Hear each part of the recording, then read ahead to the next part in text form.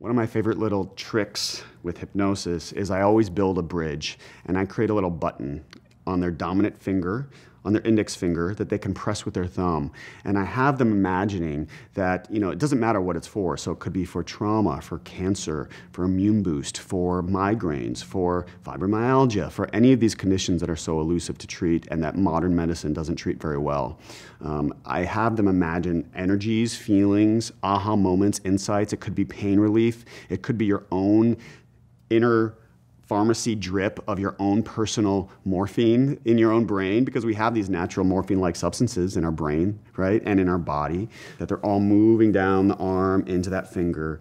And then whenever they need a little boost of that in their waking life, really discreetly, if they're nervous speaking in public and they're at the boardroom and they're about to go up, they just press it.